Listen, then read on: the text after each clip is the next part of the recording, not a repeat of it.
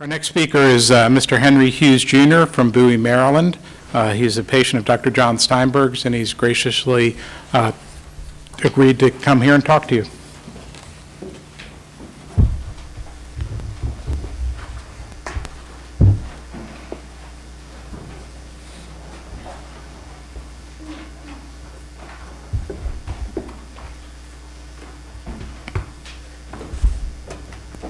Good morning.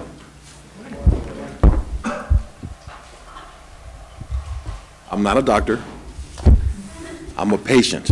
And what I'm hoping to do is be able to give you a patient's perspective of how important it is for me personally to be able to get care for diabetes, but particularly for wound care. My name is Henry R. Hughes Jr. I'm 63 years old. I was born in Jersey City, New Jersey. I graduated from Scotch Plains Fanwood High School in 1971. I was very athletic as a youth. I lettered in college in basketball and also in track. I had full use of my hands and feet in those activities, obviously.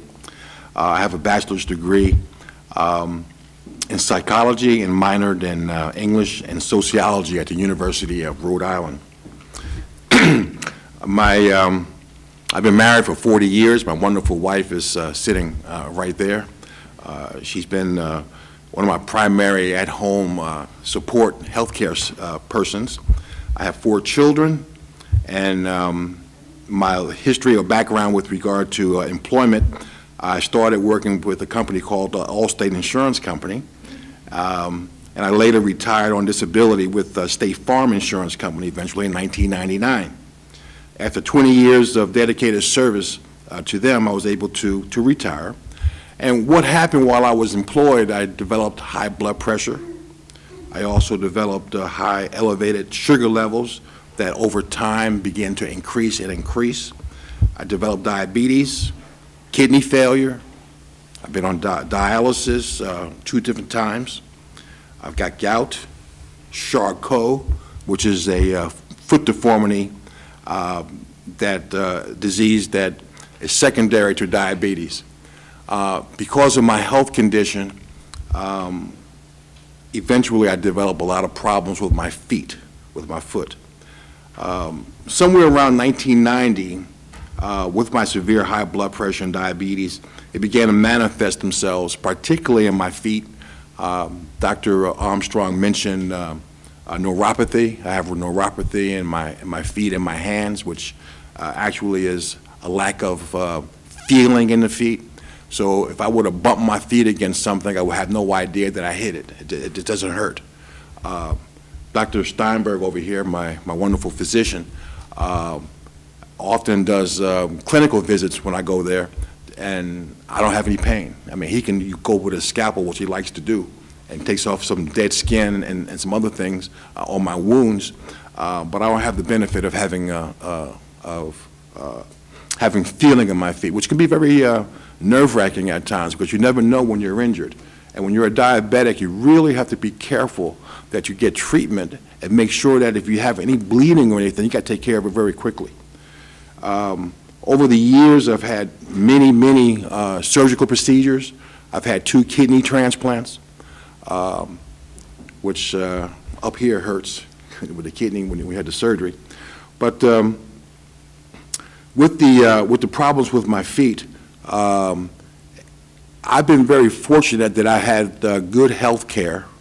I've had good insurance that's been able to pay for my care.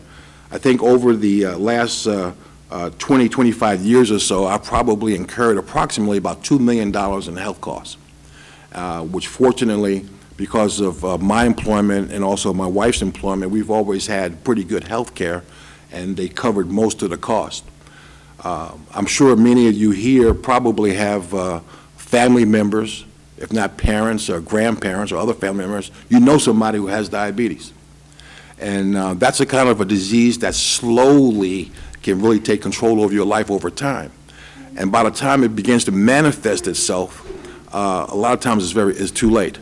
My father was a diabetic. My mother was a diabetic. My grandfather was a diabetic. My father, just before he passed away, about 40 5 years ago, he lost his leg, one of his legs. And he also went blind before he died because of diabetes. And that's a life-changing experience. I'm sure if you know people who have diabetes, who've gone blind, who've lost their limbs, it's a significant impact on their life, their way of life. And not only does it affect them personally, but also it also changes the dynamics of the family. Because obviously, if you're married, hopefully you have someone who cares about you personally. And seeing you suffer going through the ravages of diabetes, which caused my kidney disease, ultimately responsible for my gout, caused my limbs to have problems. You need somebody to be able to help you and support you, but that impacts their life too. Sometimes if they have to work full time, who's going to take care of you if you don't have a leg? If you have difficulty getting around? My wife and I have been married for 40 years. I'm looking forward to this coming June to go on a cruise and celebrate my 40th anniversary. One of my biggest wishes that I have is I want to be able to have a dance with my wife, the opening dance that we had when we got married. That would not be possible if I didn't have a leg. Or maybe it would be, but it would be extremely awkward and difficult to be able to get around. So it's, from my perspective, I'm very fortunate that I've had health care. I'm very fortunate that during this period of time of my illnesses, I've had people to be able to tend to my injuries and be able to be compassionate and take care of the problems that I had with my feet, and be somebody who will listen to me. And that's one of the big advantages I have, was having Dr. Steinberg over at Georgetown Washington Hospital Center. He and his staff are very compassionate and go a long way trying to save my limbs. I was able to walk from over here. I actually walked from the front of the Rayburn Center to here with the aid of a crutch, but I was able to walk here, see? And it would be very difficult for me in my everyday activities in life to be able to do that.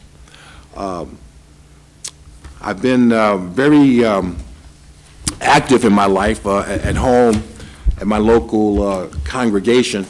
I strive to help people in my personal ministry, to help people to come to an understanding of life and of the Bible and that kind of thing.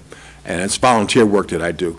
That would have a tremendous impact on my way of life and that component of my life if I was not able to get from place to place to be able to have what I call Bible studies with people.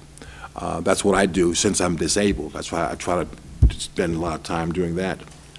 Now, my appearance here, my motivation for being here to talk to you, because I want you to have a perspective, the proper perspective of what it's like for a patient, what he has to go through if he doesn't have proper health care. If I didn't have the doctors and other medical staff that I've had over the years, I would not have been able to walk in here. It's very questionable if I'd be alive right now. So I really benefited a lot by having access to good health care and also the means by which I can pay for that health care. My life would be a lot different, and the impact on my family would be a lot different. My life has always been dedicated to my family and my friends, the service of my community. I've gone through a lot medically. My wife gave me one of her kidneys back in 2002, which I'm very happy to received, and it took me off of dialysis. That lasted for about 6 years, the kidney, because it wasn't a perfect match. But later on, I was able to go, I had to go back on dialysis for another period of time, 4 or 5 years, and I was able to get another kidney again, which fortunately I still have and is working. So that's very impactful. But the thing is that my kidneys failed because of a combination of diabetes and high blood pressure. Now, this is a terrible disease to have. And if you know anybody with diabetes and the end stages of diabetes, it's very difficult, particularly if you love the individual that's going through this. The person has to change their way of life. I was working for State Farm Insurance Company as a State Farm agent. I've been there State Farm for 20 years. I had to retire, something I did not want to do. I loved my job. I loved talking to my clients that I have. but I had to leave because I had to go on dialysis because of kidney failure, because of diabetes. Okay, so it does impact an individual's life. I wish there were more people. I know you know somebody. I think Dr. Armstrong mentioned some 30 million people, I believe, was on diabetes or has diabetes. Now, I'm sure everybody here knows somebody who has diabetes. Think about how their life has changed when that disease begins to take over their life because of health issues. It's not pleasant. When you see your mother or father lose a leg, it's not pleasant. When your loved one loses their eyesight that they've had and they can't get around anymore, you know, just going around and, you know, being able to do the basic things, going to take a shower, going to the bathroom, doing things, showing love towards their loved one. They can't go out and get a gift and do things. They lose their mobility oftentimes. So it's very difficult. So I know what I have, that I've been fortunate enough to have these things over these 20, 30 years. As my health continues to deteriorate, I'm able to, fortunately, being able to salvage my feet. I still have them. This past December and January, I gone through 5 operations on my foot. I lost 3 toes on my left foot. 3 years ago, I lost 3 toes on my right foot. Okay, so now at least they're looking the same now. You know, you know. So, but it's difficult to go through that, and Dr. Steinberger can attest that I'm a very serious patient about my health care. I want to know what they're doing, and I want to be able to get the best outcome possible. I have the benefit of having that. Georgetown Hospital has been able to provide that for me. Dr. Steinberg sees to that I get that kind of care. I think everybody should have that kind of care. There's a lot of people who have diabetes who haven't had the resources that I've had to get the kind of health care that I've had. Fortunately, I've had a reasonably good life because I was able to go to school, I have a family, I had a career, but now I got to deal. This is one of my main focuses now, is to keep myself alive because of what I have to go through. And fortunately, I have a good support system to be able to do that. So those who are decision makers here, those who have influence with decision makers, I would strongly encourage you to do what you can to see that everybody can have access to good health care so they can benefit and have the best possible life that they can have, and not live through the possible negative restrictions that diabetes and loss of a limb can cause to them. So I appreciate that. Thank you, Mr. Hughes.